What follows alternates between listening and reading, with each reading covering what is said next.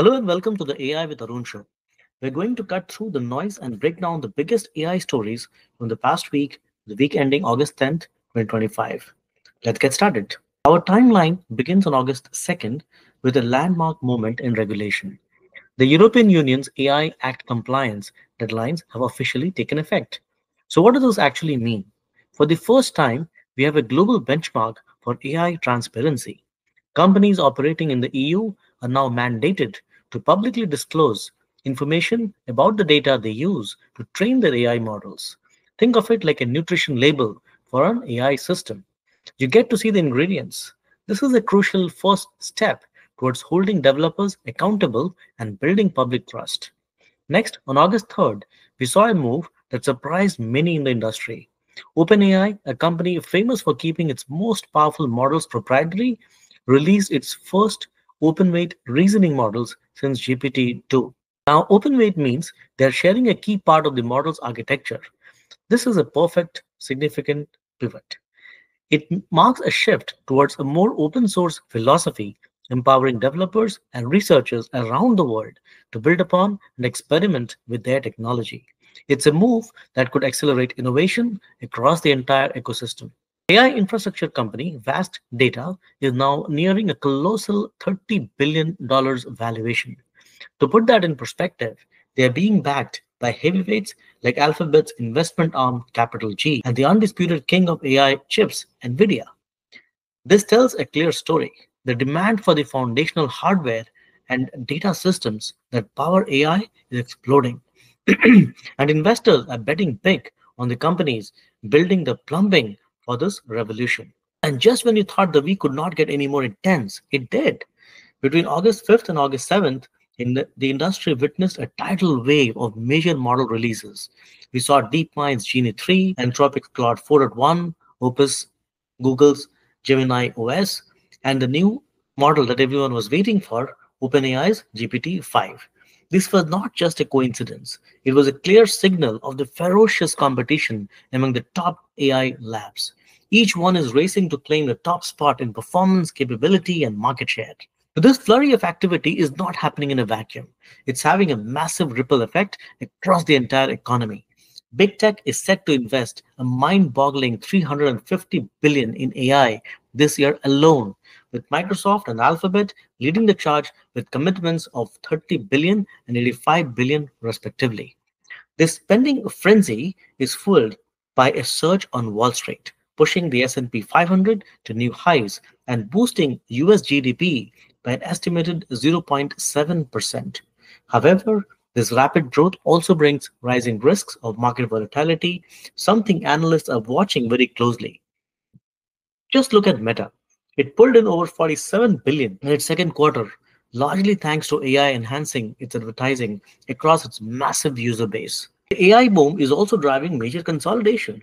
In a blockbuster deal, cybersecurity leader Palo Alto Networks announced its acquisition of CyberArk for $25 billion. This strategy here is clear.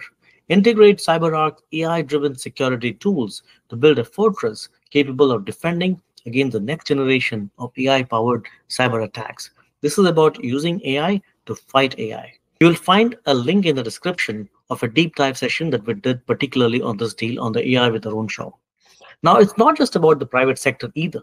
The US government is officially getting on board. The General Services Administration, or GSA, has now approved OpenAI's ChatGPT, Google's Gemini, and Anthropic's Claude for use across federal agencies. This is done through pre-negotiated contracts, making it much easier for government bodies to adopt these powerful tools and support the domestic AI industry. And finally, AI is getting deeper into our homes and even our cars. This week, electronics giant Xiaomi unveiled its next generation of AI voice model. They're positioning it as a central nervous system for their entire ecosystem of products, from smart home devices to their new electric vehicles. This is the vision of truly ambient computing, where AI seamlessly connects all the technology in your life. Now let's zoom in on the biggest release of the week, OpenAI's GPT-5. Launched on August 7th, it was hailed by CEO Sam Altman as a significant step towards a path towards AGI, or artificial general intelligence. He described it as being like talking to a PhD level expert in anything. It was touted for major breakthroughs in reasoning and coding and was made immediately available to all users, both free and paid. The hype was immense, but the reality proved to be far more complicated. Almost immediately, the backlash began. First, reports surfaced of elementary errors. The supposed PhD level intelligence was reportedly struggling with some basic spelling and geography tasks. But the real firestorm came from the user base. In launching GPT-5, OpenAI deprecated its popular predecessor, GPT-4o, and users were not happy. A massive revolt erupted online, with people demanding the return of the older model, which they preferred for its creative and collaborative abilities. The outcry was so intense that OpenAI had to make a swift reversal. Sam Altman himself tweeted, "Okay, we hear you all on 4.0," and the company quickly reinstated access. The entire episode was incredibly revealing. It exposed a fundamental tension between OpenAI's stated goal, the pursuit of superhuman general intelligence, and what many users actually want and value from an AI assistant today. They don't just want a cold logical machine, they value creativity. They value collaboration and personalization, the very soft qualities that GPT-5 seemed to have sacrificed in its quest for hard skills like logic and coding. Now, as OpenAI was dealing with this user revolt, its biggest rival, Google, was launching a powerful counteroffensive under the banner of Project Chimera. But Google's strategy is fundamentally different. Instead of trying to build one single all-knowing AI, Google is rolling out a suite of highly specialized, domain-specific tools designed for practical, real-world workflows. Take Jules, for example. It's an autonomous AI coding agent. It can clone code, repositories, fix bugs, run tests, and manage dependencies all in its own, reportedly reducing debugging time by 35% on large projects. Then there is Gemini 2.5 Deepthink. Exclusive to AI Ultra subscribers, this model uses what Google calls parallel thinking to explore multiple hypotheses at once. Its power was demonstrated when it achieved a gold medal performance at the International Mathematical Olympiad, a truly remarkable feat.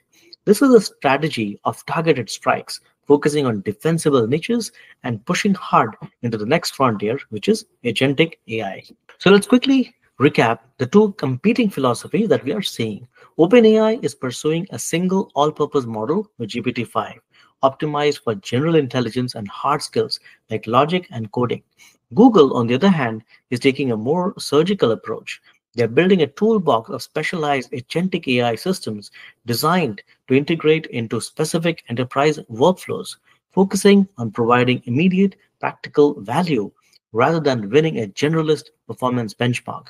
Two very different paths to the future of AI. Now, away from the corporate competition, let's talk about this technology where it's having perhaps the most profound impact, which is scientific discovery. We are seeing AI accelerate breakthroughs in fields like biotechnology and material science. For instance, the company Proflluent Bio has created OpenCRISPR-1. This is the world's first gene editing enzyme designed entirely by an AI. The system, trained on 500 million protein sequences, invented novel enzymes that could match or even exceed the performance of those found in nature. The applications for medicine are astounding. In a fight against misinformation, scientists discovered a universal deepfake detector with 98% accuracy across different platforms. It works on both synthetic audio and video and is already being evaluated for use by media and law enforcement. And at MIT and Duke, researchers used machine learning to design tougher plastics that are significantly more resistant to tearing. The AI identified special molecules called mechanophores that act like tiny shock absorbers, dissipating force that would otherwise cause the material to crack. But with great power comes great responsibility. And this week highlighted a major philosophical divide on the issue of AI safety. On August 4th, Elon Musk's company xAI launched a new image generator called the Grok Imagine, but it came with a controversial feature, an explicit allowance for generating not safe for work or NSFW content.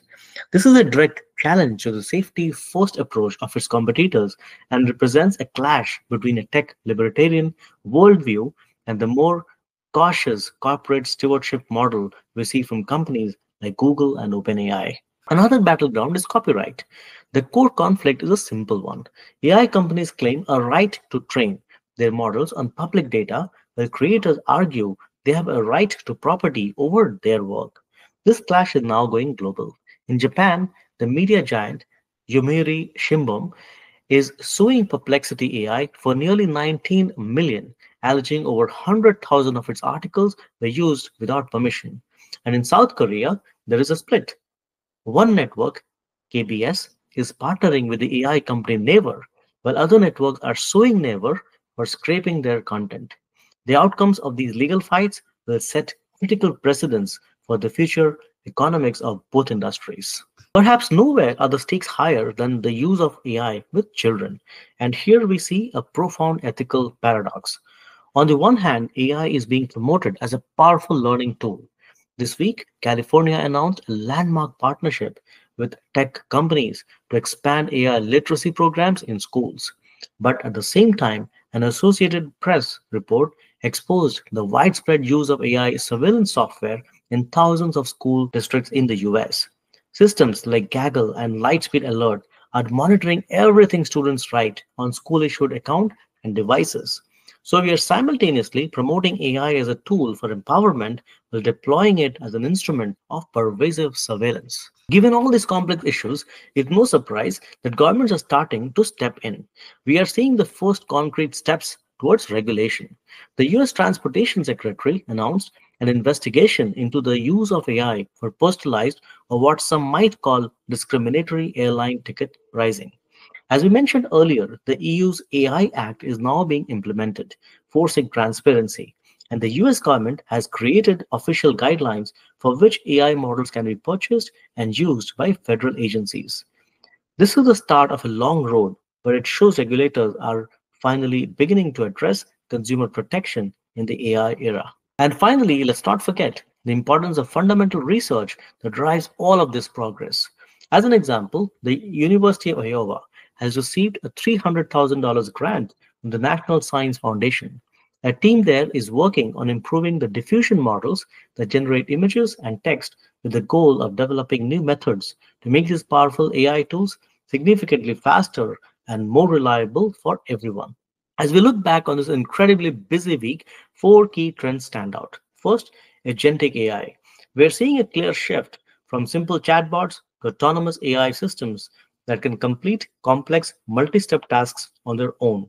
Second, regulatory evolution. This is no longer a conversation just for tech circles. Governments are taking their first real steps to regulate specific consumer-facing AI applications. Third, the copyright battles. The global legal challenges over training data are heating up and will fundamentally shape the future of content and AI. And fourth, scientific applications. AI is proving to be a revolutionary tool for accelerating major breakthroughs in science and medicine. These trends collectively show an industry innovating at breakneck pace, but also grappling with critical debates about safety, economics, and ethics. That brings us to the end of our weekly debrief. The pace of change is undeniable, and staying informed is more important than ever. Thank you for watching. If you found this useful, please like, share, subscribe for more insights into the world of AI, and support our work by joining us as a member.